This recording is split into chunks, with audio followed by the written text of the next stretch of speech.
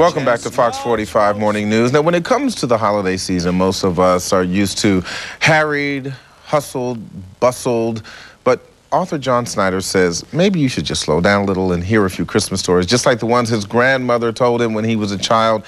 And John joins me now to talk about his new book called The Golden Ring. And this book is about stories your grandmother told you when you were a little kid and in Western Maryland. Is that correct? Right, up in Cumberland. And actually, it wasn't when I was a little kid. It was just a few years ago. I was sitting at her breakfast table one morning, and we were talking about, it was right after Christmas, we were talking about her early life, and I happened to ask her a specific question, and that was, what was your most precious Christmas memory? And she told me this story, which captured my imagination and my heart and led to me writing this book. Give me a little synopsis of the story. Well, the story actually takes place back in 1918 in the small town of Myersdale, Pennsylvania, where she was raised, and it deals with her family. She has 3 brothers and 2 sisters, and her mom and dad. Her dad is a B&O railroad engineer, and she shares a particularly close relationship with him.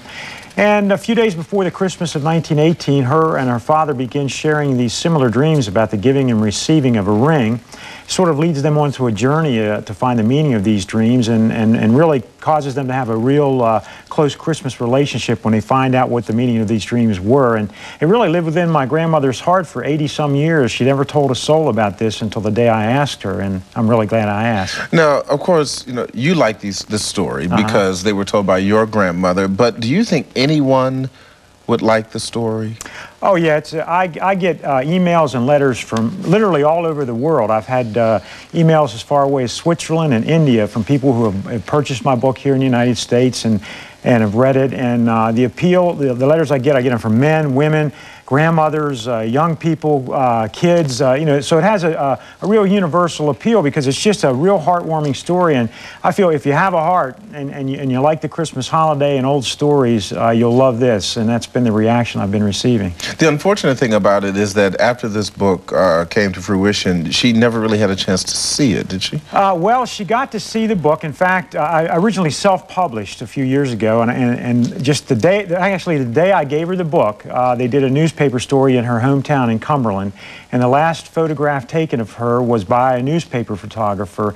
She passed away days after I gave her the finished copy, and of course she was up on what was going on the whole time because she was my technical advisor on life in 1918 because I was always calling her on the phone and say, well, Grandma, what was it like then? And did you have lights and electricity? And, and guiding me through the logistics of the story. So she was well up on the story the whole way through. What was Grandma's name? How old was she when she passed? Her name was Anna Snyder, and she passed away, she was about 90 and a half. She would have been 91 in April. She passed away in November.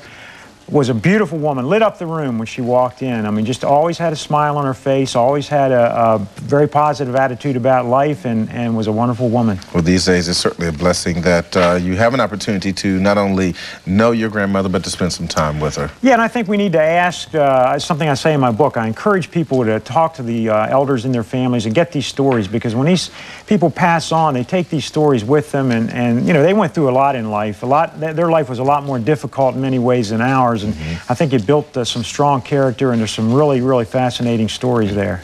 Well, John Snyder, thank you for sharing the book and memories of your grandmother with us, and good luck on the sales. Well, thank you. I appreciate it. And you can also find these books at any bookstore around town, and you can also find out more about John and his grandmother on johnsnyder.net. Stay with us. We check in with our Legg Mason financial expert a little bit later, but first we have some greetings from those who can't be home for the holidays.